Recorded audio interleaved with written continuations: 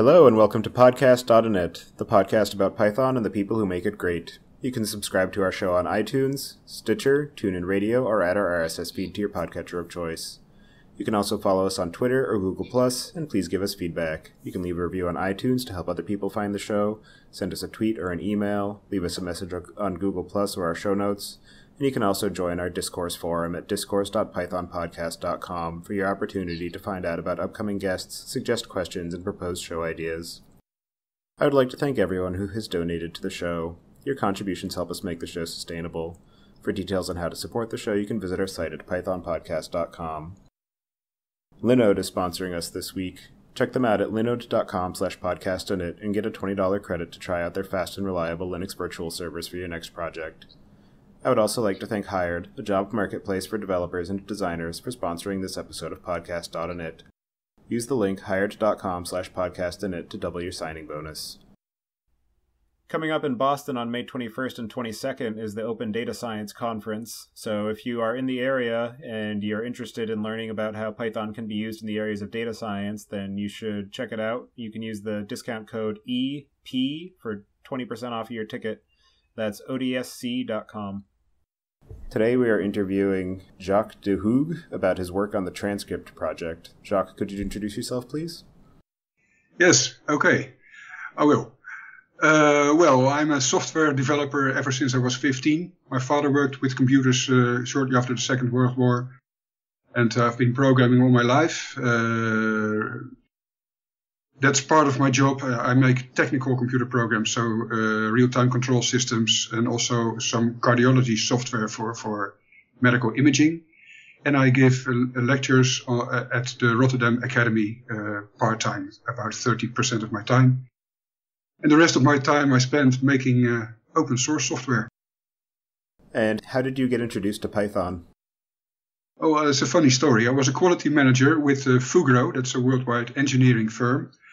And there was this guy, William Chesters, from Great Britain. He was a very intelligent guy, and I was making a user interface in C++ with scripting possibilities. And he came to me and he said, "Jacques, you're implementing Python in C++. And I said, "Python, what's that?" I said, "Well, take a look." And I took a look, and it turned out to be a runtime type language, scripting language. And I said, I was a quality manager, so I said, no way that we will use this language in this company, because it will become a mess if we don't have strict typing. So I was very much opposed to introducing Python, but still I tried it a little bit, and a little bit more, and a little bit more. And well, it didn't take long before I was amazed and very much convinced of its power, because it's true that sometimes I miss the strict typing, but it's so expressive and so brief, and the data structures are so powerful that, well, it has saved me a lot of time. So that was my introduction to Python. And you mentioned that you like to do some open source work, which brings us to the Transcrypt Project. And I'm wondering if you can describe what Transcrypt is and what inspired you to create it. Yes, well, it is a Python to JavaScript compiler. It's not new, there are several of them. And it allows you to run a large, syntactically and semantically faithful subset of Python 3.5 in your browser. Well, there are more products that do that. But I think the special thing is that while it has implemented a large part of Python 3.5, the code that is produced, the JavaScript code, is very lean and very readable and very debuggable. So that is what it is, actually. And I've programmed a lot using Django, and I always longed to be able to use Python on the client side as well. And I had an upcoming project where a lot of client programming had to be done. So I looked into what was there already. And, well, there are many transpilers, Python to JavaScript compilers. There are, for instance, PyPyGS, which is really generating C code and is running on top of ASM.js, which is, well, very powerful, but also a bulky download. One side of the spectrum, and then you've got RapidScript on the other side of the spectrum, which is a thin layer around JavaScript and misses some features that I wanted in. Some people will disagree. I like multiple inheritance, for instance. I know that Java programmers don't care. James Gosling doesn't care. I do care about multiple inheritance. I'm from the C++ world. And, well, I started out using RapidScript, and I liked it. But when I was using it, I missed some things, especially the multiple inheritance, bound function pointer assignments, things like that. And, well, I decided that there was a room for another product. And all my life, I liked making interpreters, compilers, stuff like that. I've made a Modula 2 interpreter in the old days. So, well, I thought this may be fun. And I came across the AST module of Python. And what I wanted to do is to start out from the Python end of things. I mean, if I take, for instance, RapidScript, it starts out from the JavaScript side, using Node.js and things like that. I wanted this to be a Python thing. I wanted this to be distributed via PyPI. I wanted a pure Python syntax, so using the Python parser, stuff like that. So I set out, and it was it wasn't very serious. I put on the website, don't use this because it may go away any minute. But when I was programming it, actually when I made a start, it turned out to be easier than I thought. And, well, there were some hard parts, but I started to like it, and it became more and more serious. And I was amazed what you could implement in a still generating very compact source code. So I decided that it was serious after all, and I reserved a URL for it, transcrypt.org, and well, it became a real project in that way. And where did you get the name from?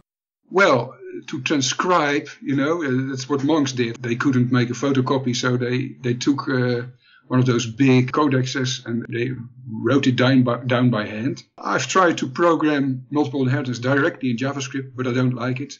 So how I see it is that the transcription is made as a kind of compilation from transcript to JavaScript. So that's where the name comes from. So I like that you decided to embrace the web environment by calling into JavaScript libraries. What are some of the challenges that you encountered while creating that functionality?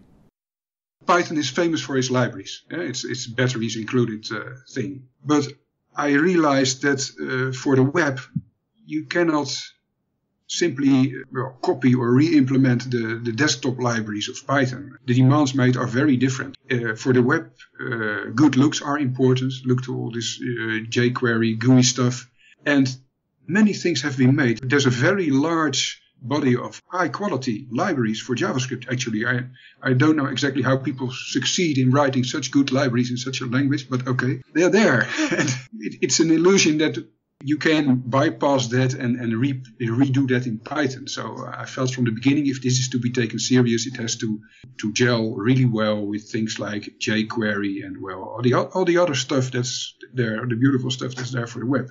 So, well, what I encountered there were a few problems. One of the problems that the JavaScript community doesn't particularly care about, it seems, are namespace pollution and name clashes. Well, there are solutions emerging now, but I mean, there's still no decent module system, for instance.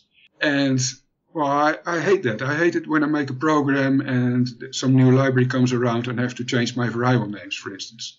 So I try to come up with an encapsulation mechanism so that you can use a JavaScript library that normally has its stuff in the global namespace. You can encapsulate it so that, viewed from Python, it is in the module namespace. That was one of the problems. Another problem was in the data structures. There are broadly two ways to solve the problem of having Python data structures alongside JavaScript data structures. The most dogmatic solution is that you make separate data structures in Python. I mean, that means that a Python dictionary is something quite different from a JavaScript object, and a Python list will be something totally different from a JavaScript array. But if you do that, you will have to convert, and you'll have to write a lot of code, which all has to be downloaded to the client to run it. On the other hand, you have the people who just say, well, an array is almost a list, so we add some methods, and then we add some Python methods, and then an array will be a list. But that's not without problems, because, for instance, an array has a sort method in JavaScript, and a list has also a sort method in Python, but those two are different. The parameters are interpreted differently. So what I did is come up with a concept of pragmas, which are compiler directives, and one of the pragmas is the alias pragma.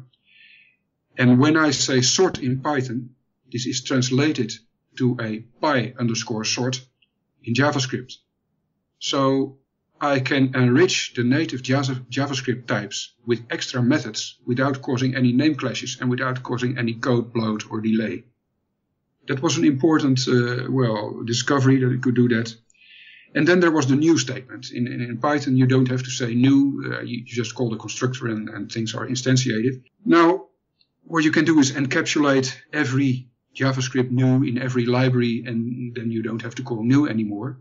It is possible in Transcrypt, you can do that. But since there are so many libraries and they're growing and they're changing, I don't think that's generally a good idea. So I had to have some kind of new statements for the JavaScript stuff. And I wanted to be syntactically conform the Python syntax, not the JavaScript syntax. Because you cannot use a new keyword in Python before a class definition or something like that. So I made it a function.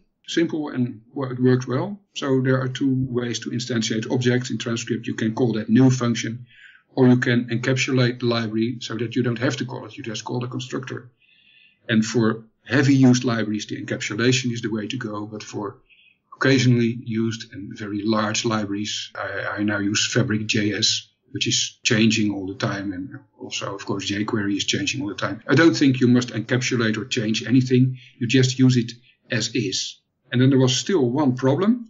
That's the problem of the ambiguous keys. When I use a dictionary in Python, I can have numerical keys. I can have string literals as keys. If I call a function, it's evaluated and what it returns is used as a key. But in JavaScript, things are much more informal. If you put quotes around something, it's a key. But if you leave out the quotes, it's the same key. And if it's an integer, well, it may be interpreted as an integer, but then also can be interpreted as a string. So it's all very vague in my view as a Python programmer. So how to solve that? Well, I thought there are two groups of people who will use Transcrypt. One group, hopefully, are the Python programmers programming for the web. And maybe there are some JavaScript programmers as well that like the structure of this language. So I made another pragma. There are several of them, so that you can locally switch between the JavaScript interpretation of keys or the Python interpretation of keys. So you can use these strict Python interpretations. You have to have quotes around a key, and a number is a number and never a string. But you can also use the loose, somewhat informal JavaScript way of working. I don't care whether you use quotes, and if it looks like an integer, well, still may be a string. So both possibilities are available, and those were the main things, I think. Well, you have this $sign thing. I wanted pure Python syntax, and a $sign cannot be an identifier. But the aliases, the mechanism that you can replace one identifier by another, also solves that in a very neat way. So there were no real big problems in that respect. You also incorporated the DOM API into Transcrypt. Were there any additional challenges posed by that? I can imagine that would simplify actually writing the transcript code as opposed to having to always translate into Python and then figure out how that maps to DOM elements. But having it natively supported in the Python library, I imagine would greatly simplify the developer flow. But was it difficult to bring that into Python, and maybe some background on how you did that? Well, the fun of it is that I didn't have to support it at all, since every Python function call is just translated into a JavaScript function call, and the extra mechanisms, for instance, for var args and things like the star and keyword args, they are optional. So if you do nothing special, your Python function call just translates into a JavaScript function call, which means that you can use all those DOM functions without any special measures. And also the DOM object, well, a JavaScript object is just a special case of a Transcrypt object. So you can use those JavaScript objects, DOM objects, library objects, and their methods without any special measures. So I didn't have to do much there. It's always a good sign of proper design when things like that just happen to shake out naturally based on how the library was written. I agree. I think a design is good when it starts to shrink. Yes. At first it gets bigger and bigger and more complicated, and then things start to fit together, and it shrinks and it shrinks and it shrinks. And I agree. That means you're on the right way. Yeah. Transcrypt is simple. Anyone can understand the core, and the core of it is maybe it's 6K or something like that. And well, I gave that part a lot of thought because that really matters. for instance, function calling. Halfway I got a criticism that was, I didn't like it, but the guy was right. He said to me, well, you have made this function pointer assignment, and you did that by making each function a property, but that gives a lot of overhead. Well, at first I thought, well, it's a little bit of overhead, who cares? But in an inner loop, it can be important. So I thought about that, and then I read something about memoizing, call memoizing, and I decided to optionally make functions not a member of a prototype, but directly of the object, even if they are inherited. It means that you call a function one time, then the property is replaced by the address of the function that has been looked up along the prototype chain. And next time you call it, it will be called directly. So actually it's faster than JavaScript itself in that respect. So this type of criticism, well, I like very much that people think about these things and give feedback about it, because it really makes it better. Yeah, definitely. And you mentioned briefly that, at least in that particular case, the performance of the compiled transcript is actually better than native JavaScript code. I'm wondering, in a more general sense, how the performance compares between what you compile from transcript and what an average web developer would write in vanilla JavaScript. Well, of course, if you're writing in native JavaScript yourself and you really optimize by hand, you can't be beaten. The same holds for assembler, by the way. You can say a program in C, but since anything you can do in C, you can also do in assembler, you can always win. But in practice, of course, you can, when you program in JavaScript, you can also search the prototype chain for once and then replace that method by a direct call. But people don't do that. And, well, with regard to the performance, I think it is in the same order of magnitude. It should be roughly equal. There are some things, it depends on which switches you use. There was the point of operator overloading. If JavaScript doesn't have operator overloading. And at first I thought, well, I don't care. But since I do a lot of numerical analysis and a lot of matrix algebra and differential equations, I wanted it in. But if you do that, every plus, if you add two integers, there will be a call to an add method, and that's unacceptable. So again, the same solution. I noticed in my own code that there are some parts where a lot of computations get done with matrices and vectors, and other parts are just simply GUI code or just using integers. So you can switch operator overloading on locally and you can switch it off again. Same holds for having keyword arguments. The keyword argument mechanism is very handy, but it's also very expensive in JavaScript. So also you can switch that on or off. So I think by that kind of measures, I haven't done a benchmark, and I probably won't do that myself because it will be biased, but I invite people to try. If I look at what type of code is generated, the performance should be about the same. And if you don't constantly use things like a variable number of arguments and things like that, or keyword arguments, I think the Python code will be about 20%.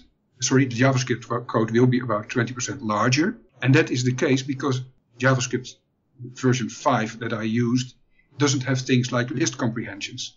So, of course, it will be longer because you have to translate it to a for loop, but it will be about 20% longer. So I don't expect there to be any performance problems, really. And by the way, I think you should start optimize for performance too early. It's more important that you understand your program and you can roughly optimize the logic of it. And people optimizing, optimizing in minor spots.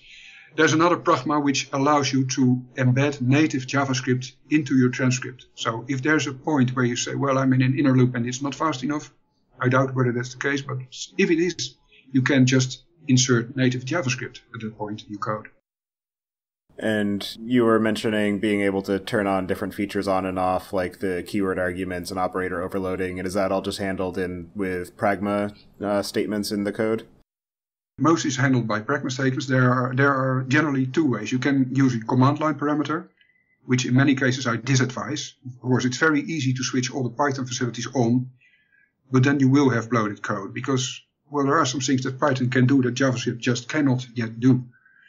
Operator overloading, for instance. So to augment the compiler switches, there's a growing set of pragmas that will enable you to switch things off and on locally. They're documented in the documentation. It's explained what they're for.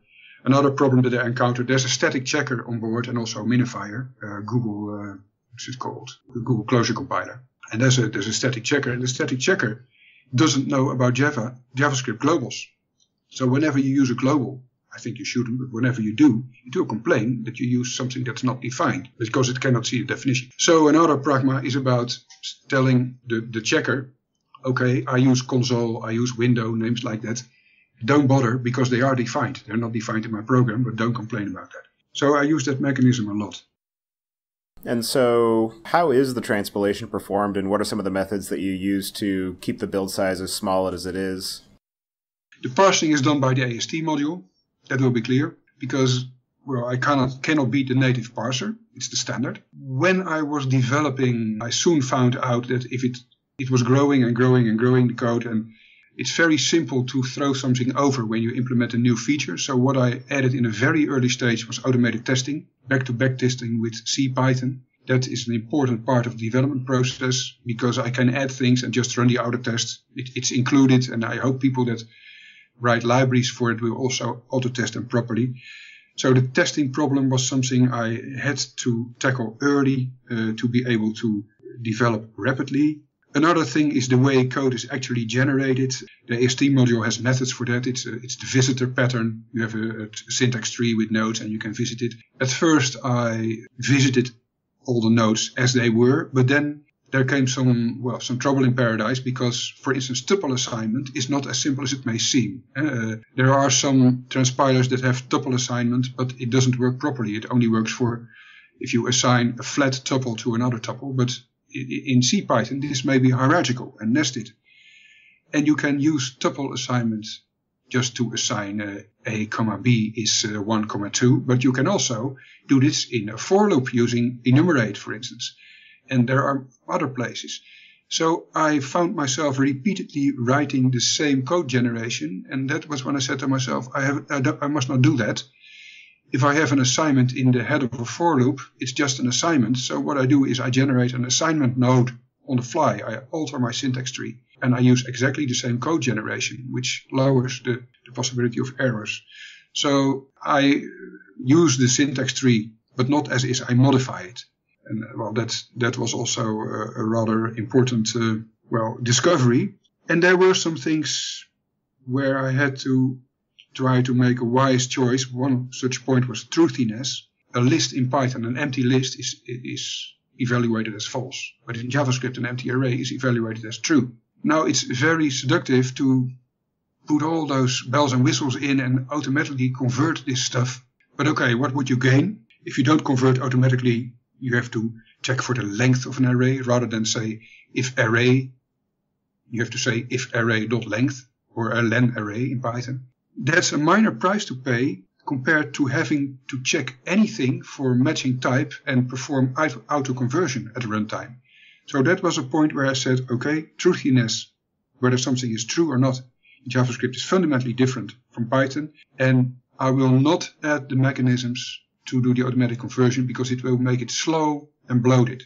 And I don't mean it to be perfect, complete Python. It goes quite far, but I mean it to be usable and fast enough. And so that was, I didn't like to have to make that choice, but I had to. There's a module called Asteroid, which adds on extra functionality on top of the AST. I don't know if any of the added capabilities would be useful to you or not. I've looked into it, yes, right. There are quite some transpilers that use it. I forgot which ones, but it is used. No, I didn't feel the need for it. The AST module had enough functionality. If you look at the code generator, it's all in the distribution. It's called compiler.py. And you see that it's very simple and straightforward. It wasn't difficult. The AST module is powerful enough. I know there are transpilers that try to abstract away the version dependency from a certain Python version by making a kind of intermediate tree. But I didn't want that. I wanted to be very close to especially certain Python versions. So that's a point to consider. It is not a Python transpiler, it's a Python 3.5 transpiler. And as soon as 3.6 get out, you will have a 3.6 transpiler. Why? Well, because if you don't do that, you cannot use the new features. You have to zoom out a little bit and get a little bit vague. But no, I used nothing on top of AST. I took a look at quite some things there and I just didn't feel the need. It's powerful enough as is. Do you anticipate any problems or excess work that comes from having to match so closely the version of Transcrypt to the version of Python that it's running on? Well, yes and no. I hope that the revolution that took place from Python 2.7 to 3.0 doesn't get repeated. I mean, I find it very courageous of Guido that he took that step. And, well, I think the whole developer community, was in a shock when he did.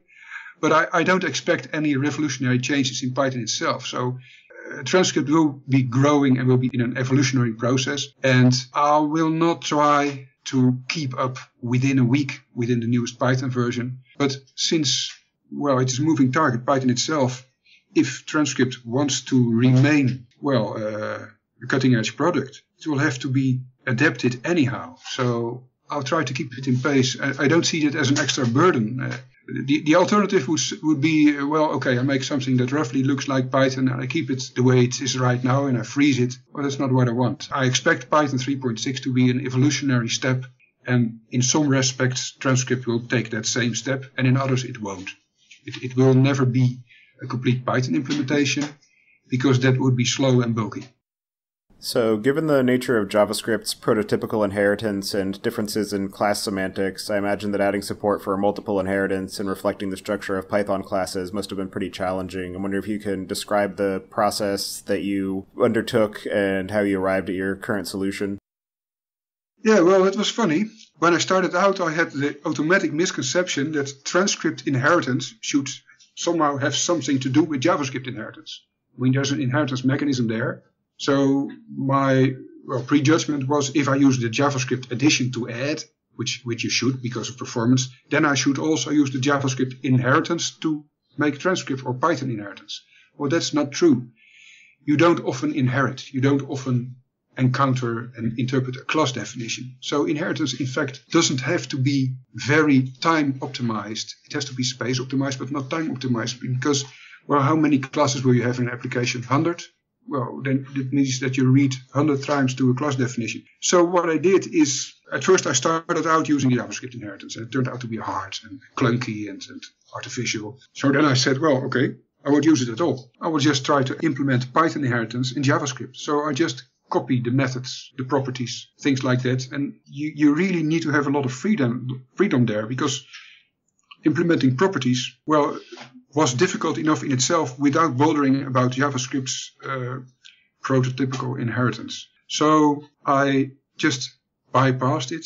And, well, one good idea was, at first I thought a class should be an object. But since you can call a class to instantiate something, I discovered that a class must not be an object but a function. That was one step. And another step was indeed to say, well, what do I need in Python for multiple inheritance? I just write it out in JavaScript, and then it turns out that it's still very compact. If you look at the core module, it's called __core_.mod.js. Then you see that's only a few K of code for everything, including multiple inheritance.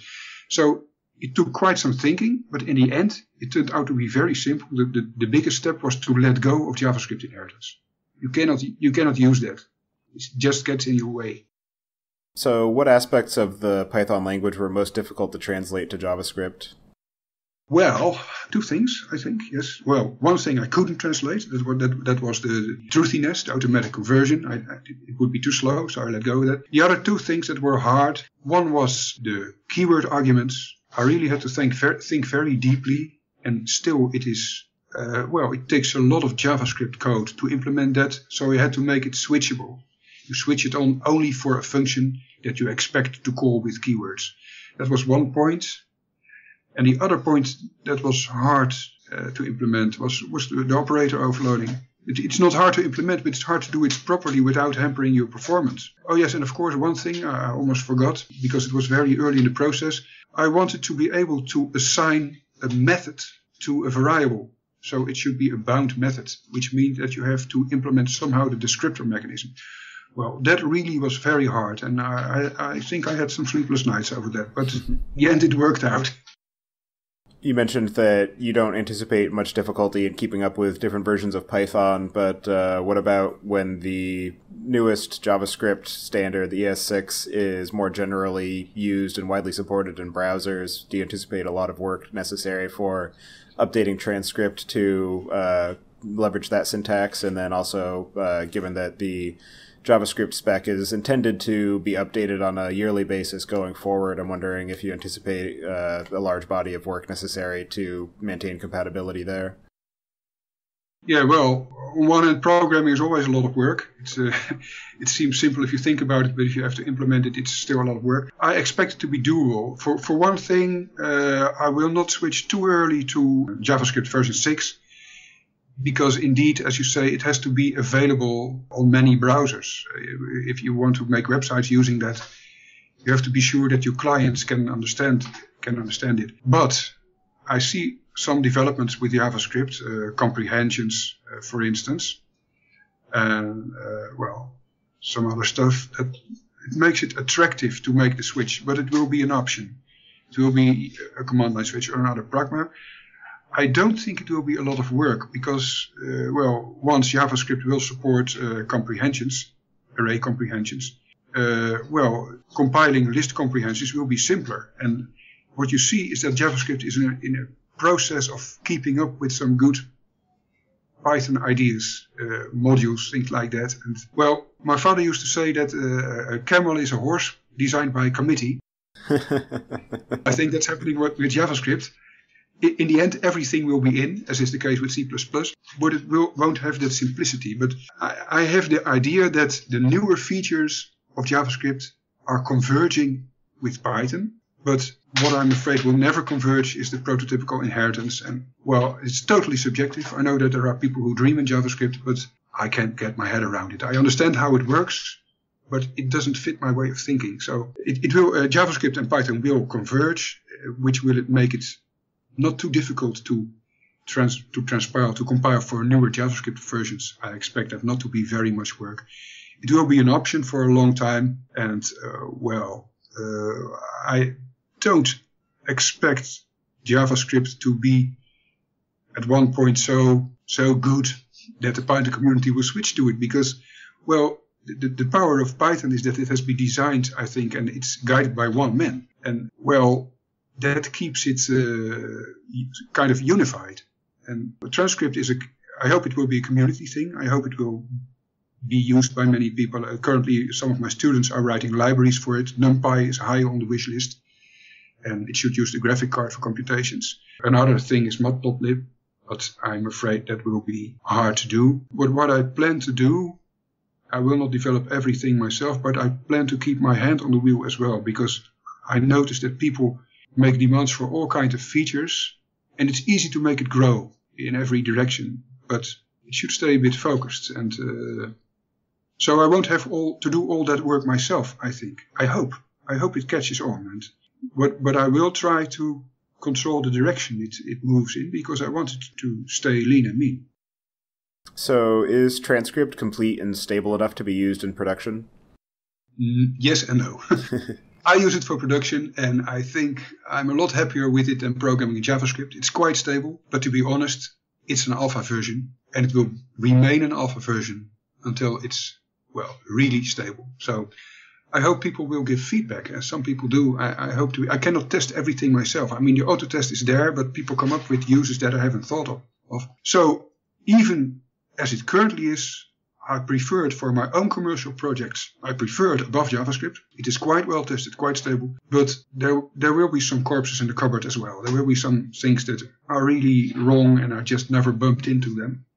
I hope people will report. I expect it to be in alpha for another few months. And, hopefully the quirks will be out. There are no showstoppers in right now, as far as I know.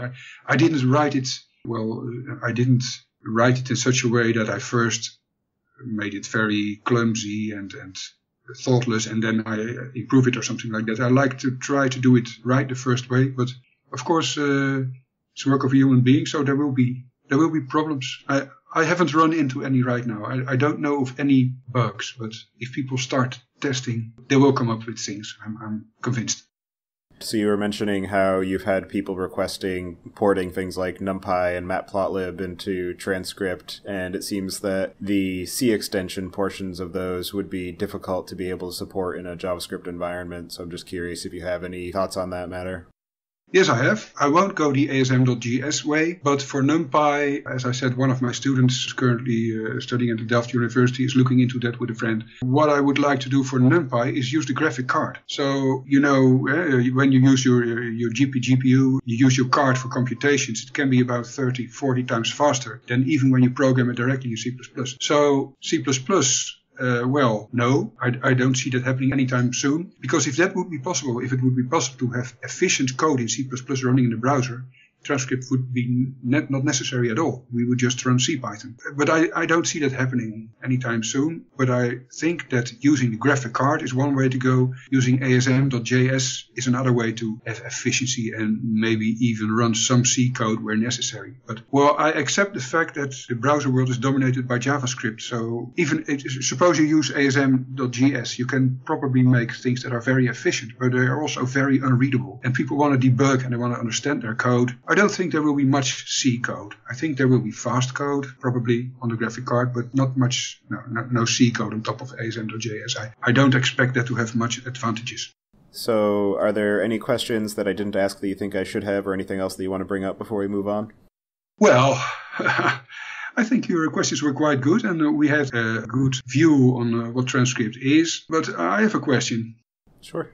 I think technically this is rather good, and anyone judge for itself. I won't run. I have had a request for benchmarks, but I won't do that because it's so easy to skew them, to use a piece of code. Transcrypt is very good at. I also don't want to say this is the one compiler to end it all and to replace other compilers. But what I would like is for people to take a look at it, judge it on its merits, and give feedback. Because there are a lot of people starring on GitHub, and there are a lot of downloads on PyPI, but I get too little feedback. I need input to be able to test it, and what it needs most, and I have no idea how to do it. I hope this interview helps, and thank you for that. But what it needs is mindshare. If people start to develop serious things in it, and they start to invest money in making applications with this, it must not go away. Well, what's important in that respect, I don't see it as my property. I see it as my baby, that's true. But, my children are also not my property. And, Transcrypt isn't. I will keep a hand on the wheel. But this is open source. It won't go away. It can't go away. Anyone can fork it. If you look at the source, it's simple. So somehow, I don't know how to make that happen, but somehow I hope it gains mindshare and people gain trust in it. I've been a developer ever since I was 15. I'm 57 now, so you can know how long that is. I still service software that I made 30 years ago. It's still used and it's still okay. So what I would like to say is this is really serious. It's not going away. It's not a hobby project. I will try to involve more people, and it's open source. I hope people will use it. Yeah, I think that's very reassuring hearing you say how it's not a hobby project and it's something that you consider a serious piece of work, because I know that a number of the other Python to JavaScript transpilation libraries are seen more of from an experimental perspective and not really intended necessarily for production everyday use. So I definitely think that that's another point where Transcrypt kind of stands out from the crowd. It is for production work. I program for a living, and I'm programming medical imaging. That was my problem. And I wanted to run stuff in the browser, and I couldn't in a way that was acceptable for me. So for me, it's very serious. It's part of a multi-year project where many people are working on. And, I just thought this is usable. More people can use it. But indeed, it is very serious, yes. So for anybody who wants to follow you and get in touch with you and keep up to date with the things you're working on, what would be the best way for them to do that? There are some ways to do that. There is the Transcrypt site, www.transcrypt.org. There's a forum where it's still very quiet because who wants to be the first? But there's a forum. You can reach me there. On PyPI, there's my email address. You can reach me there. And I like to have feedback, so feel free to send an email or to enter the forum. I will react. I will not blindly implement any feature that's requested, because then it would be bloated. But approach me by email, for instance, or on the forum, and I will certainly react. And that's the way to make contact about what your wishes are. And I invite you to write libraries for this, because I will not do that myself. I will try to make the core as good as possible, but I hope people will start writing libraries. Okay.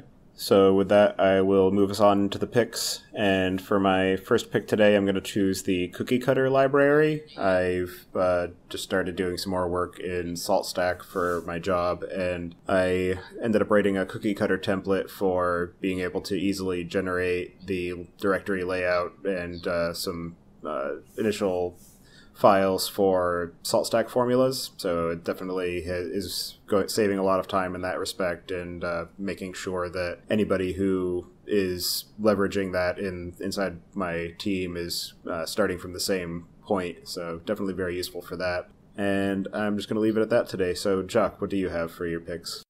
I have something, and it's meant especially for the Dutch audience, but also for a broader audience. I've been programming all my life, and I learn something every day from my students. And I think, well, there's a lot more to programming than is taught in the educational institutions. So I'd like to invite young people to dive into this and, well, not be shied away by all the jive talk around it and all the design methods and things like that. Programming in itself, I've done it all my life. It is fun. It is rewarding. You can earn a living with it. And well, I know it isn't a popular thing to say among managers, but it's really an art. I like my code to be beautiful, and programming is fun. So I just want to invite people to be a programmer and to take pride in your job and try to do it properly. Well, Jacques, I definitely appreciate you taking the time out of your day to tell me and my audience more about Transcrypt. I'm sure that there are a number of people who are very interested to test it out, and hopefully you can get some feedback from that. So thank you again, and I hope you enjoy the rest of your evening. Oh, thank you very much for giving me the opportunity to expose this to the public, and enjoy your day. Bye. All right, thank you. Bye.